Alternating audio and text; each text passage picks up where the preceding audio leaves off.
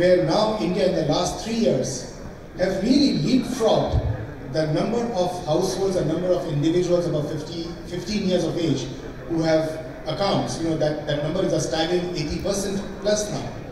Or you look at digital transactions that are happening in the country. In the last 3 years, just the sheer number of digital transactions that are happening, which is enabling a lot of other parts of the business, is really something which we should give full credit to the banking industry. Of course, there are challenges, and those challenges have to be dealt with. What we will now do is get into we'll get into the stories of each of our panelists and understand what they have been doing. Let's start with the Bank of India, sir. Sir, what I have done is I've picked up a few things from your analyst reports, from your presentations, your annual reports. So there are many things that you pick up, right? For example, you pick up something around Mission Samadhan, how the whole OTS scheme has been formulated for quick recovery, your RAM advances, your star points of contact. And of course, no wonder Q1 FY18 results have been outstanding in terms of recovery. On top of that, we are also aware that the Government of India has launched a massive transformation program by the name EASE, where there are 6 pillars, right from customer responsiveness to responsible banking to credit offtake to developing personal for brand PSBs. So we will really like to hear your perspectives on 3 points, sir. One, given your Q4 performance, what was done special around recovery? How does Bank of India think about current transformation themes? And finally, one of the challenges that we see in public sector banks is changes happen, but they often get reversed. How do you make some of these changes irreversible? Thank you, Ashish. Of course, as far as recovery is concerned, we have done well. If you see, all banks, and PSB in particular, they think recovery is the last thing to be attended.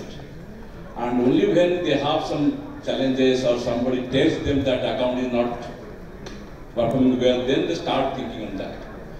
That was just very different setup, arrangement with PSB banks.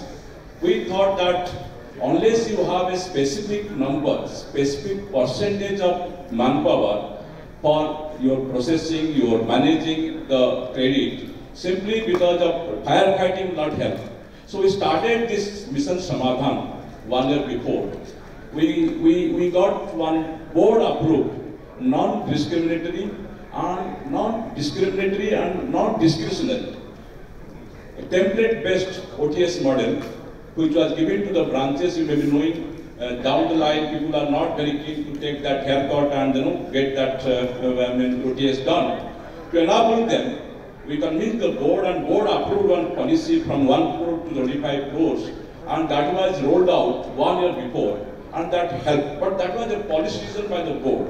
Whatever policy you do, unless it is implemented and you have machinery to implement, you will not get results. We are lucky, of course, we got the right kind of response.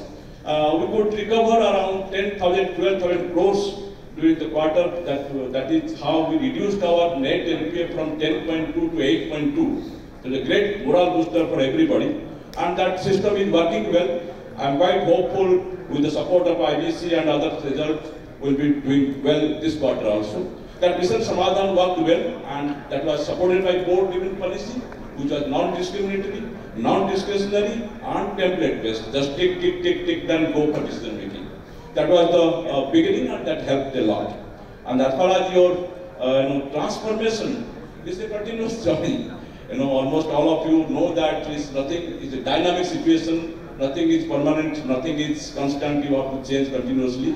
But certain things, particularly PSB banks, when I was CEO of Singapore, I saw how the banks across the country, they perform. Unless you change, if you continue to believe that you are the greatest, and you are the mightiest, and you are the best, then you will be thrown out. So we started that change from very beginning. Of course, because of certain constraints, we couldn't engage, right kind of consultant for this purpose. But whatever experience and expertise we gained through our banking journey, we started doing that. For example, all the PSU banks, if you see, today most of zonal headquarters are handling 150, 125 branches. Most of the general managers may not be knowing the name of the branch managers, how to motivate, how to engage with the employees. So what we did, not like that old model, we started 112, last year was our foundation 112 year of celebration. We started 112 key centers across the country, mapped to 25 to 30 branches. It's not like that another layer of administrations. The young high people, we call them, that kind of catalyst officers, and they were placed close to the 30 branches. They were monitoring and managing and handholding and going for camp and campaign approach. That helped them to engage the manpower. You may be knowing most of commercial banks, 20% of branches are not performing. 20% to 15% branches are loss-making branches. It's a huge drag on the arrangement. So we started to engage with the branches and give them the scope and support so that they can deliver, they can themselves generate business and get some profit so that they will be enthused to contribute. So that transformation started, of course, many things. We started Project Connect. The Project Connect was connect with the staff members, connect with the client. Because your internal customers, your staff members should be connected well, and then your constituency, your clients should be connected. Under that Project Connect, we started that 112 key centers, and that galvanized the entire activity of our branches. Today, except 7 branches, all branches are profit making. So there's a great support for all of us, and I have committed to the, our owner and regulator that I'll make all branches profit making so that there is no loss in branches. No, we did not close any branch because let them be active, let them support, let them come back to the mainstream. So that was one of the area transformations. And the third aspect is very, very important. Ashish, you say, this is irreversible, but I believe it is always reversible. Because no change will be constant. Today, what we do is individuals change, the system changes. But that is the main problem of all institutions and PSU in particular. Because you see CEOs will come for 2 years, 1.5 years, managers will change within 1.5 years. They will not understand, everybody will have his own way of doing. That is not the right kind of thing. That will not give the support and sustenance to the organizations. That is most important. But how to make it sustainable? How to make it permanent? Not permanent in the sense of permanency, but it should be, the system should be in place whether you are there or not. The main thing in cooperative banks, of course, we engage with consultant. Long back 2005, we started engaging consultant. But consultants, they gave very good prescription, but ultimately didn't work out with the banks. Mostly because people are not onboarded. Change should happen within. What they say, if the egg is broken from outside, you get a dead life. If it's taken from inside, you get real life. So unless that life is, life is coming out of the egg, and the people are onboarded properly, it will not be sustainable. Of course, there are many things are there, but this I will be highlighting for this purpose. Thank you. Thank you. Thank you, sir. That was.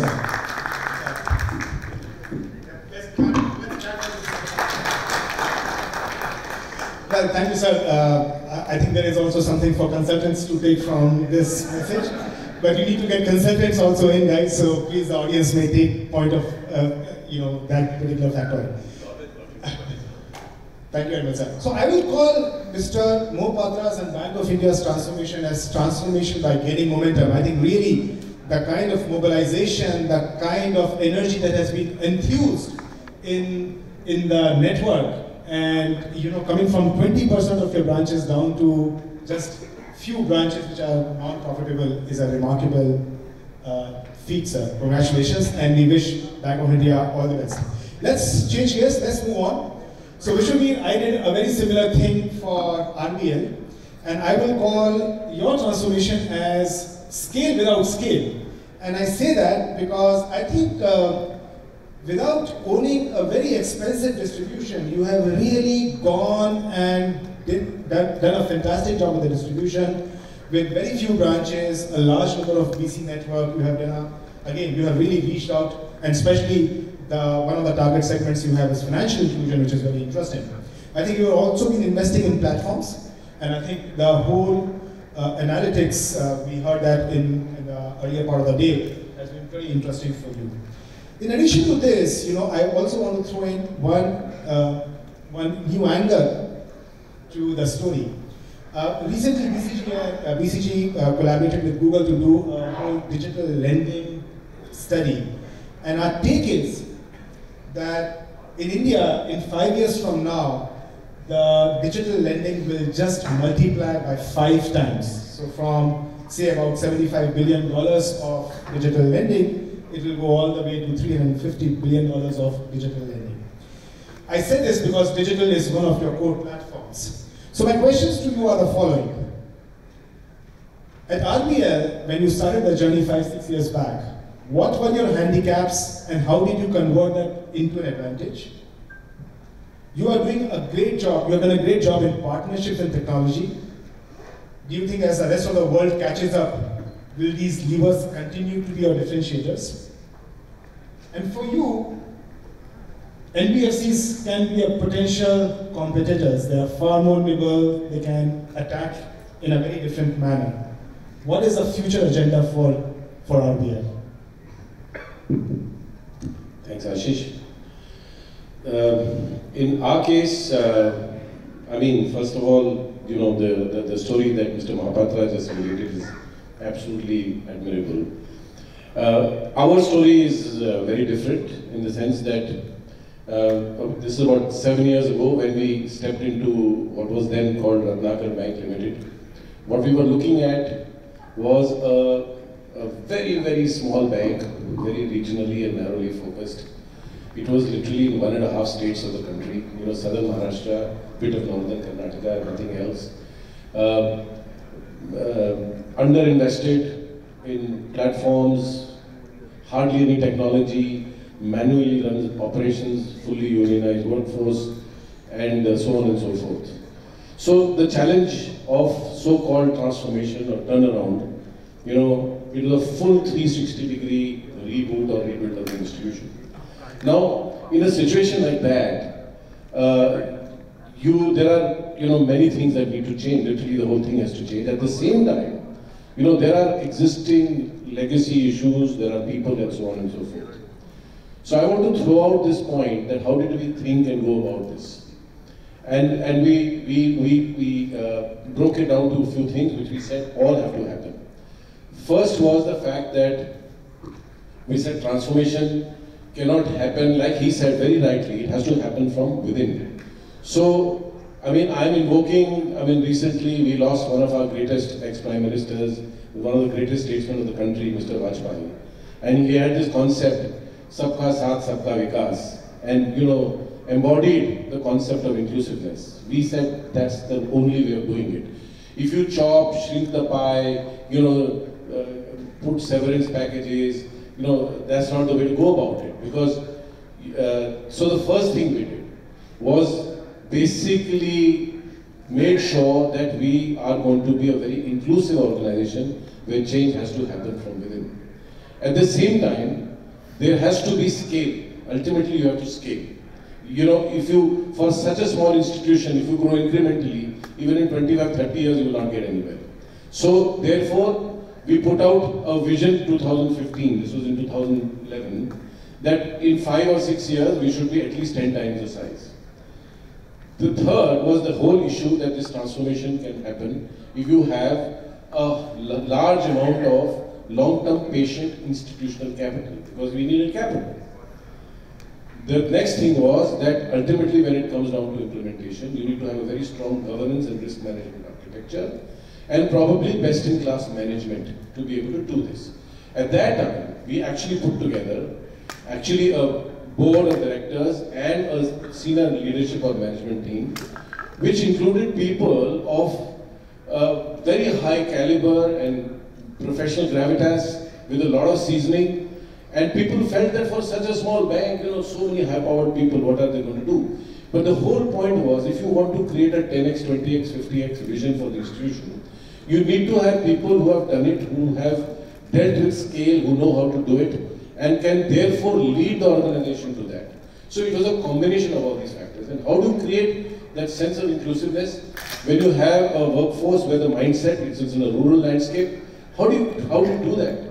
So we said to bind everybody what we need, we put out an ESOP program, which whether somebody is, so everybody was treated equally. An ESOP program was rolled out to every employee of the institution. Everybody was a stakeholder. So it was a combination of all these factors. So we decided that each of these things have to be put in place, have to be dealt with in combination.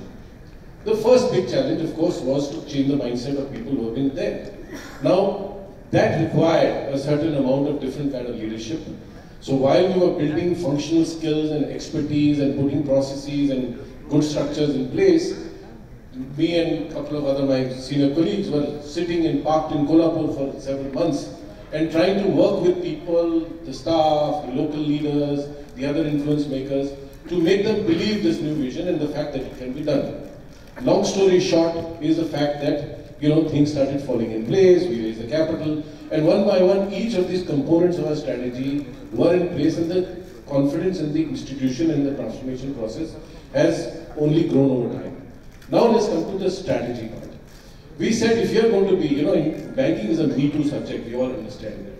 So if you're going to compete with the bigger banks and get somewhere, you need to have certain differentiation in place. And we decided on 3 plans in terms of our business strategy. First was financial inclusion. Post Andhra financial crisis and the other issues associated with that space, it was still uncharted territory for most banks. We said we will go there. And our so-called rural semi-urban background helped us in that journey, and it also enabled us to culturally carry people with us. So that was one big issue, one big decision. The second was that you used a very good point. How did we create an ability to function at a scale far beyond our physical size, distribution and other things. So we said the model is partnerships, collaboration, and I'll explain that a little bit. And the third point was that we need to be a new age bank for various reasons. Our image and profile at that time was more like a cooperative bank, which it was not. But that's the kind of customer profile we had. But we said for various reasons, and the way the global landscape is changing, the banking landscape is changing, digital is the way to go. So we said that this bank is going to be a high-tech institution with the best digital platforms, and we will work with each of our components of strategy to ensure that in every sense we are high-touch and high-tech. And that was the philosophy. On financial inclusion, again we said we will work with, corporate business correspondent partners, and who will have a downstream distribution capability. So in a way, working with 3-4 large corporate BC partners, we were able to create, if I may say, either BC branches or customer service points, which are many times our size. To give you a dimension, today we had some 70 branches, then we have only 275 branches now. But in addition to that, we have almost 1,000 BC branches, half of which are counted as banking outlets in the RBI definition. And in addition, we have more than 150,000 customer service points, which are powered by a micro ATM or POS and doing financial transactions. So that is one way that we have sort of created distribution architecture, where transactions can happen on our platform, and the whole thing is so-called, if I may say, on a very strong digital platform. So right from tab banking at the last mile, going up, while in terms of underwriting, in terms of processing, KYC, the whole 9 yards, we do that along with this high-touch approach when it comes to outreach. So that's there. We took this concept of partnerships to other areas, and sort of taking time. So and we can come back to the question how we play partnerships or collaboration, on a larger scale across all dimensions of banking. Finally, your question on whether NBFCs. Now, we are partnering with NBFCs, with fintech, with our largest partnership today on the card side is one of the best run NBFCs in the country, Bajaj Finance. And so we are co-creating a product. We have a co-branded card, and we are actually Today, the fourth or the fifth largest acquirer of new cards in the banking system, which has the fourth or the fifth largest spends per card on top of that. So that is, and they're quite locked in. So I'll leave it at that for the time being. It's a working model. Fantastic. What a powerful story of what has been done. Okay, let's have a big round of applause for Vishwavir. This is today we are in 7 years, we are 30 times our size. Wow. We are 50 times our profitability, and we are almost 50 times the market value. Awesome. I'm sure many of us want to be in very similar situations and both and your BCG has been a very close partner. So please take a note of this very important tidbits coming your way from the panelists. When it comes to agile, responsive banking, so we are an example where having a good consultant has worked for us. Absolutely. Thank you so much. Well, let's change gears. You know, these are stories, and we can always look back at the stories and feel very warm and nice about it. But these stories are already done. Let's hear from a man who has now taken the mantle of creating maybe even a more powerful story. We are going to turn our attention to Karnataka Bank. Now, again, MS, I've picked up again something from your analyst reports and from the investor presentations. You know, there are multiple angles that you have put out in public domain to your transformation journey. You've spoken about the growth part, you have spoken about the optimization part, you have spoken about the engagement part, you have also spoken about the improvisation part. In addition to all of that, again, I want to put a market factoid in the picture, which is the whole thing about the MSME, and we have been hearing about that. Look, the GST instantly, and Deputy Governor also mentioned about that. GST has been really a very powerful lever to formalize. In just 1 year, we have 5 percentage points addition to the MSMEs which have come into the formal sector, and by 2023, that number is going to go to 85%. So my 2 questions for you are the following. One is, transformations are very contextual. You have your starting position, you have your employee base, you have your customer base. 3 to 5 years from now, how will you think of costs and benefits of your program? And 2, transformations can be long and difficult. How do you work on change of mindset to take everyone along, especially when you have long and legacy organizations?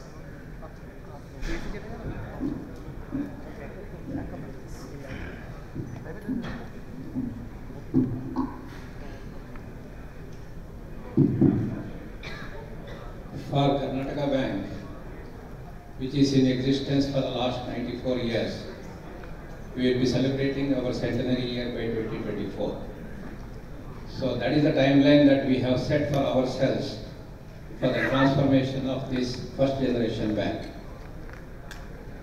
The necessity for transformation, as we understood the present day distinctive features of banking. All the bankers would agree that at present, whatever the income generating capacity that we have, that is not undoubtedly decreasing, whereas our provision requirement is increasing. Even though we look for recapitalization and all such things, this capital is being utilized to bridge this gap. As such, the new capital that is being introduced is not fueling the growth. This is the reality. The second one is, banking activities are also being redefined. The banking is also being redefined. If you closely look at the presentations that we have heard right from the inaugural session till the previous session today, 2 things are very clear. One is, banking hereafter will be a technology company with a banking license. We have been hearing this particular definition since last 2 to 3 years. The second one is, most important is, in future, definitely we may have more banking, more digital touch points, but the big question is about how many banks as well as how many branches. In essence, this is very clear that technology will drive banking in future. Banking sector has seen the first IT-based revolution when we embarked upon CBS, core banking solution, that was from 1998 to 2010. The big question is, are we ready for the second IT revolution, wherein all our credit decisions are driven by IT? Hence, to put it in the right context, why Karnataka Bank has embarked upon transformation of the century for the bank is that we would like to continue to be a relevant bank even under the stiff competitive environment. Hence, to survive and continue to be relevant, this transformation journey is embarked upon. And from 3 to 5 years now, the cost to benefit of this transformation program, everything, I'm not looking at it as a cost at all. Definitely you all agree with me that any bank which would embark upon transformation, it would be an investment. So this sort of mindset is required for the top management as well as the board, and then only that particular bank would have a bright future. So this is something which is beyond the numbers, Ashish. The cost benefit analysis, it is beyond the numbers, and definitely the benefit will outweigh the real cost, whatever that is being incurred. Definitely the transformation is long and difficult. I always, whenever I interact with my colleagues, I always say that transformation is something like a short-term pain for a long-term gain. This we have to always bear in mind. And not only that, Mr. Mohapatra has said that it's a continuous process. I would further add that it is a work in progress. So that type of mindset is required. I'm fortunate that Karnataka Bank has set that type of transformation tone for itself, and that is what we are looking forward to put Karnataka Bank in a totally different perspective by 2024, and the key for this is our ability to adapt. Thank you. Let's show our appreciation to MS and the Karnataka Bank team for a very courageous journey they are about to undertake, and they have already started that. Our best to the entire bank and banking fraternity at Karnataka Bank. So let's switch gears. Let's put the elephant in the room right here. Okay, we have another panelist coming here, which didn't happen. So Ashu, this is to you. The NPA challenge is real, right? While we have all these nice stories, the NPAs continue to rise, these numbers are still not stopping, the graph is running up north, and that's not a north graph you want to look at, which is also starting to result in falling profitability. And MS just mentioned that the new capital is not going, it's not fueling growth, it is just being used to cover up all the losses that are coming up in the industry. So the three questions for you are, because you have a vantage point to sit behind and have a look and strategize, how do banks reshape their balance sheets and nurse them back to health? Do you see the stressed asset problems that banks are facing peaking, have peaked anytime soon?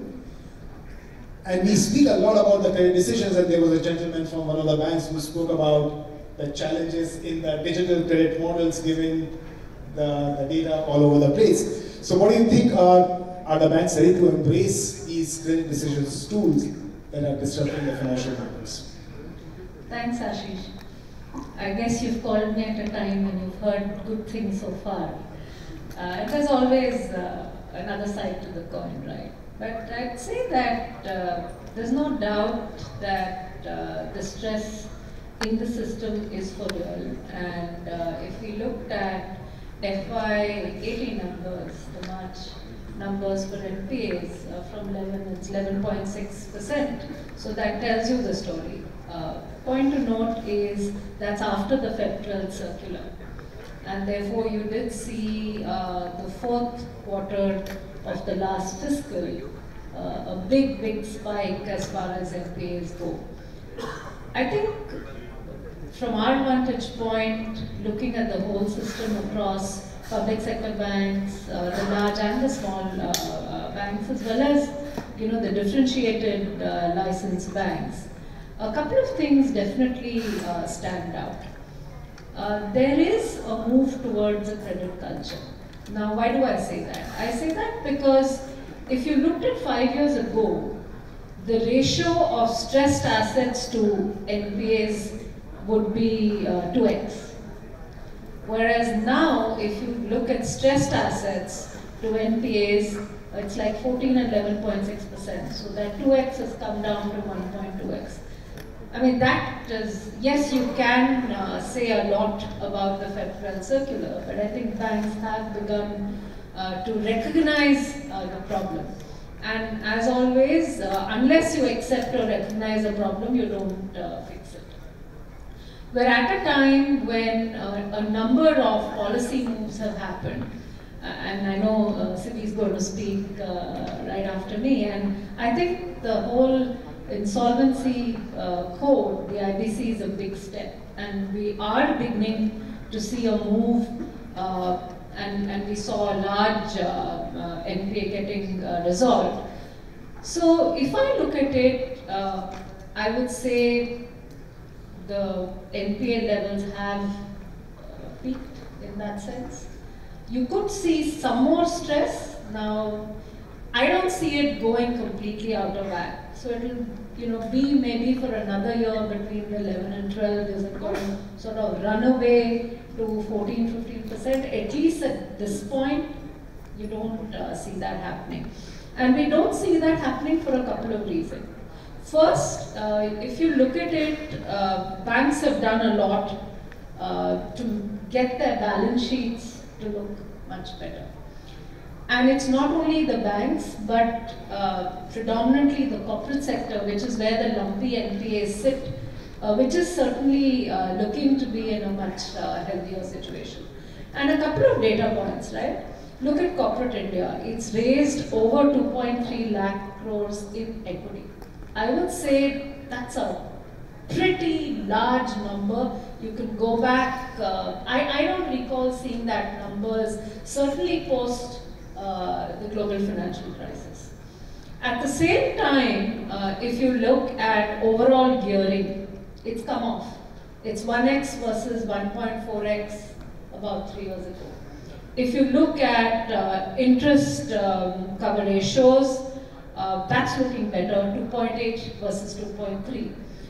So naturally, if corporate India is looking healthier, it's a good sign for banks, because one, you're going to see some of the borderline cases not slip, but continue to remain current. And you can see it from the SMA to number of accounts and the data that's out there.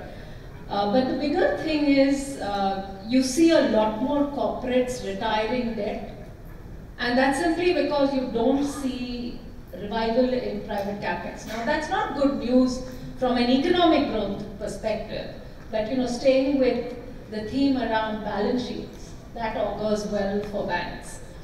That's about what's contributing to their balance sheets external to the banks. If I look at the steps being taken internally, there are 2 or 3 good things that have happened. One, regardless of the size, scale, or which part of the banking system the bank is, whether public, large private, or small private, the big theme is around diversification. There is a conscious effort to build the retail book, there's a conscious effort to build the SME book, and diversification from a balance sheet perspective is good news. I also see a big effort towards unlocking the value of the deposit base. It's not yet showing up in fee income, but it's definitely steps that are taken. Everybody nowadays talks about cross-sell, transformation, tracking. I mean, all the people who've spoken before me have spoken about the transformation agenda, and that augurs very well for balance sheets. And most importantly, having recognized the NPA situation, there is strong effort towards remediation. It's not only waiting for NCLT, but I think banks have separate cells now.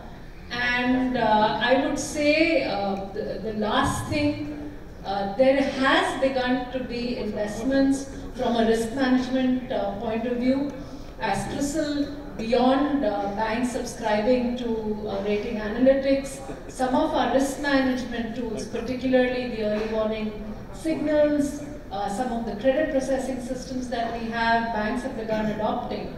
And that creates a kind of a contributor towards avoiding a problem in future.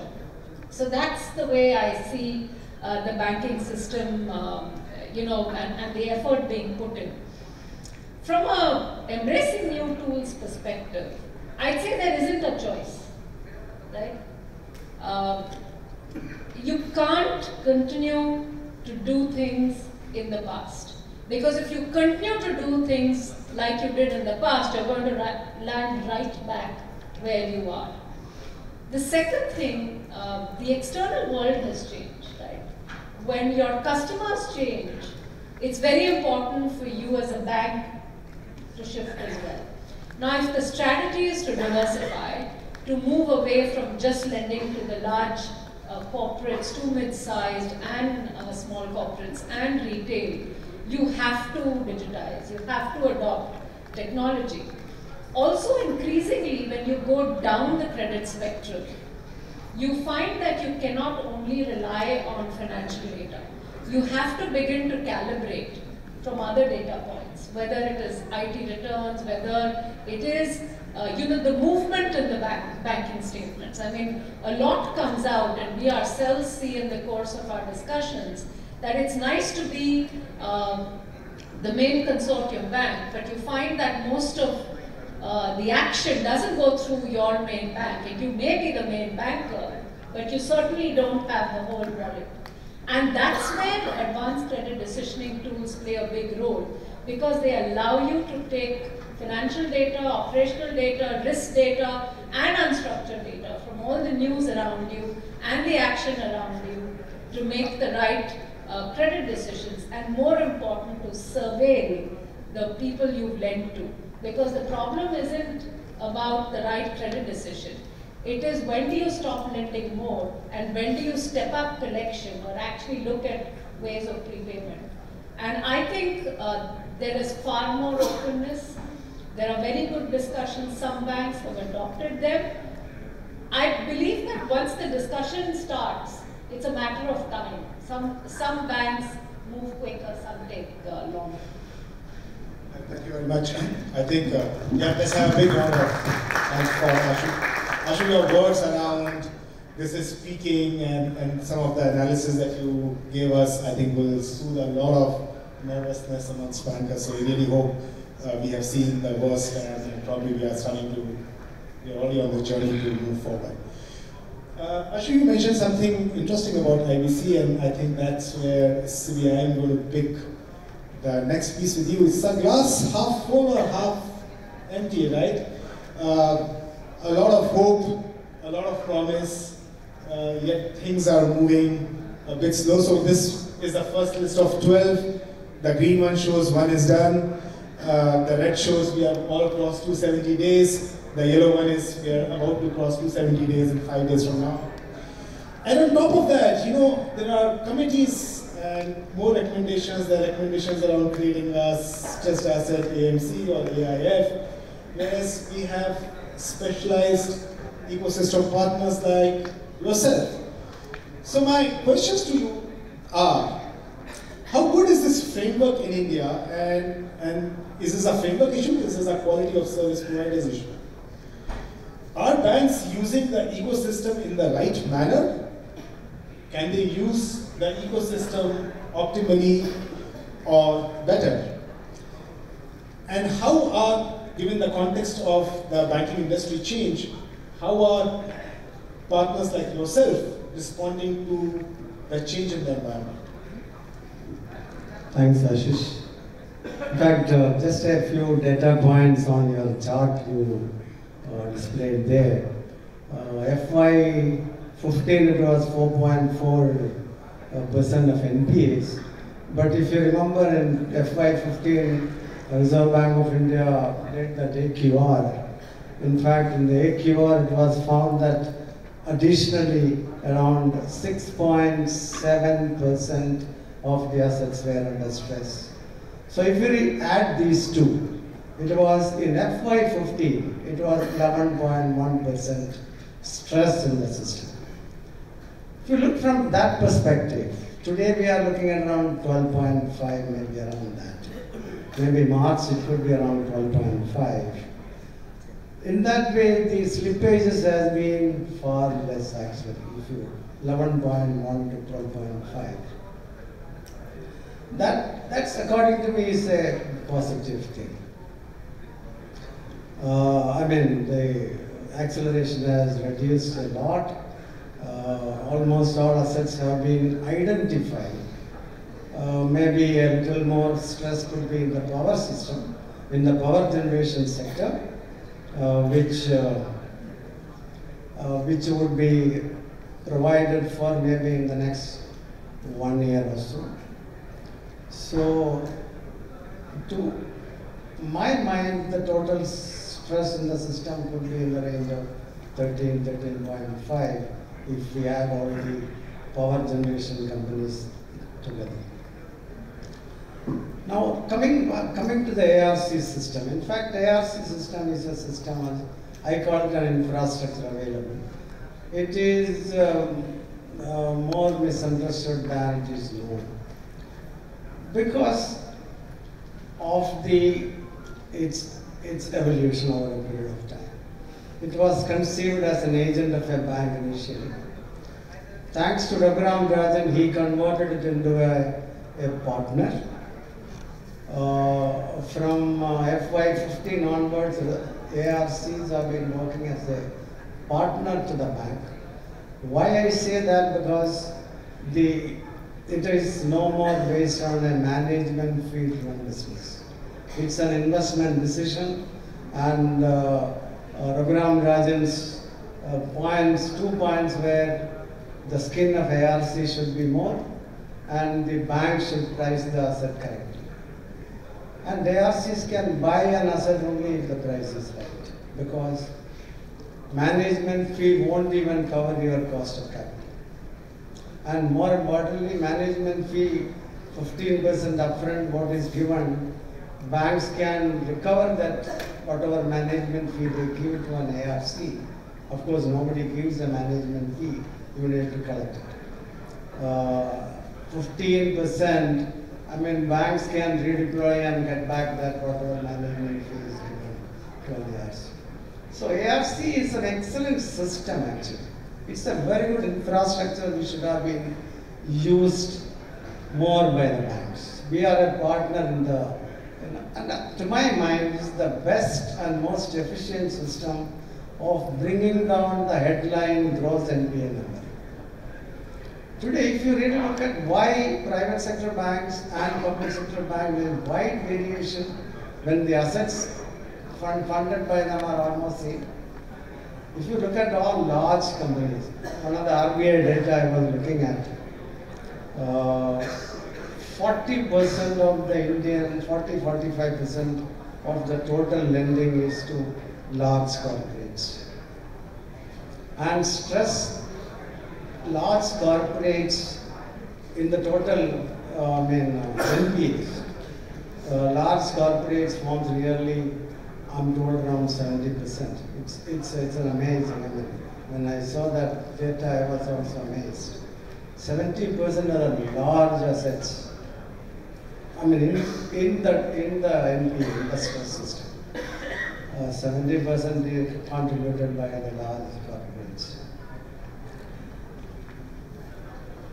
I would say private sector banks have used ARCs as a much better tool to manage NPAs. In fact, public sectors, there is a reason, of course there is a reason. I mean, market capitalization and gross headline NPA number is an issue which you need to look at. Public sector, unfortunately, I also come from a public sector bank that way. I come from, my bank was IDBI, which is in the news for all wrong reasons too. But it's a absolutely, totally a wholesale bank, so it's not surprising that it has more NPAs. I think all these public sector banks should have used ARC framework as an effective tool to reduce the NPA in the system. Unfortunately, I think I should confess, there is a perceptual issue about ARCs because many bankers tell me ARCs have not proved. They have not proved regarding the recovery. This is purely a perceptual issue because the institutional memory is when the ARCs were an agent of a bank. As an agent of a bank, I mean, when the assets transferred to an ARC were all junk assets, because you know, every bank has a recovery department. When nothing is possible in those, it used to be transferred to an ARC earlier. Thanks to Rajan, he changed that. In his first speech, I remember he said, banks should utilize ARCs. Fresh NPAs should be transferred to ARCs so that they can reconstruct them. It's a big partnership. The public sector bank, I wish we have been trying to discuss with them about the benefits. In fact, the number of cases we have revived, because ours is a revival-oriented asset reconstruction company. The number of assets we have revived over these last 4 years, ever since we became a partner to the bank. It's amazing. Actually, I can count number of cases which, anyway, it's not the forum for that. So this ecosystem should be utilized by the banks. That's what all I can see. And as Ashish said, perhaps we are, as an ARC, as a class, could not prove much so far or advertise so much what we have done so far.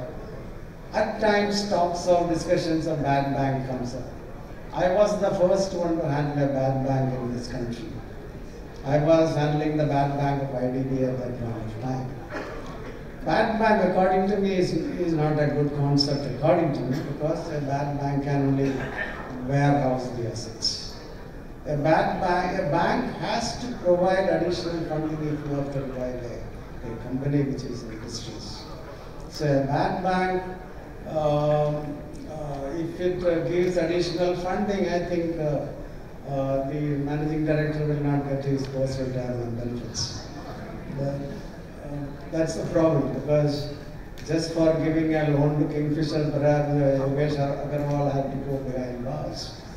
I mean, this is very unfortunate. I mean, we should sympathize with the public sector banks in that way. What I was telling, even look at the way we have our foresight on this. Today, we are talking of the Shashakt scheme, whereas the same Shashakt scheme we have already implemented. We have an AMC, we have an AIF, ARC, NBFC, all sorts. I mean, if we can't resolve an asset like that, I mean, no amount of Shashakt will work in this country. It's the pricing, finally. I think I should tell my banking friends that ARC's ecosystem is very good because the banks retain their side. Today, if you really look at the IBC system, we are talking of the 20 dozen, where you mentioned about the number of days elapsed. I mean, perhaps that's a good thing. I mean, why the purpose of referring the 12 cases to IBC was to test the law. The law is getting tested, so there is a slow back and forth in the IBC or NCLT. I think that's not a bad thing. It's happening because decisions or precedences that has to happen. It should be well thought of and well decided. That's where this back and forth, the dirty dozen, I don't think it's a negative thing. It shows that IBC is working well. I mean, we feel in another 2 to 3 months' time, all the 12 cases should be resolved. And we are a big stakeholder in this, many of those 12 cases. And we feel the recovery will be very good. Very good in the cases where asset quality is good, like steel. Maybe some sectors like EPC, you may not get much, but the system works very well. Only we should have some discretion what cases to be referred to NCLT and what not. What should not be referred to NCLT. That again depends on the banking, the bank management. To my mind, EPC or power sector, these are not, IBC is not a solution for these sectors. These sectors can be very well revived by an ARC system. Why I say that? Because the power system, if you permit me, I think this is a fantastic point you're making, both a combination of IBC and ARC, which I think have not been fully leveraged.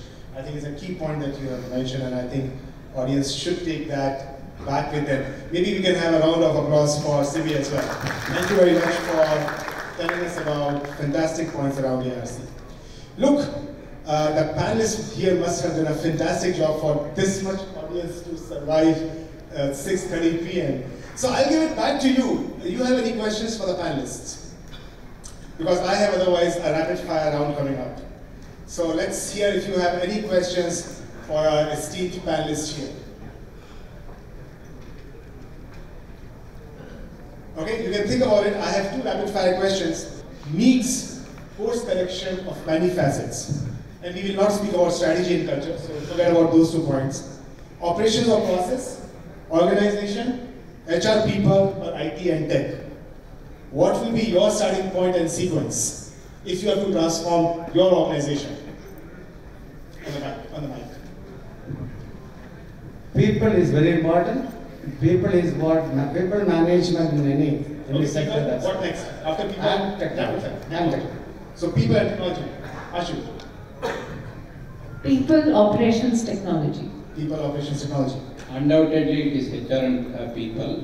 Then comes the IT. HR and IT. HR and IT.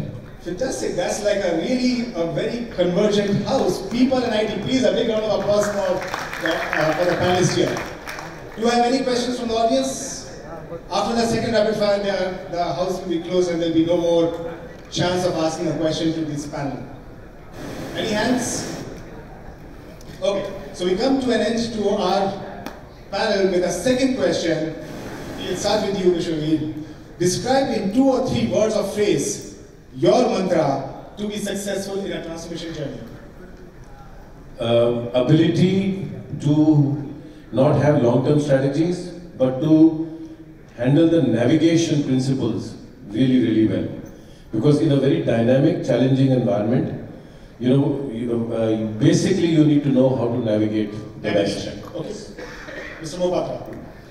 A vision and team building. Vision and Team building. team building. Coming together to create a bank of millennials. Okay. Millennials. Creating agility right from the top to the bottom to deliver innovative solutions to the changing marketplace. Adaptability to the changes, people management, and optimization of capital. This was a lovely panel. Thank you very much for being so participative and sharing your thoughts. Thank you very much.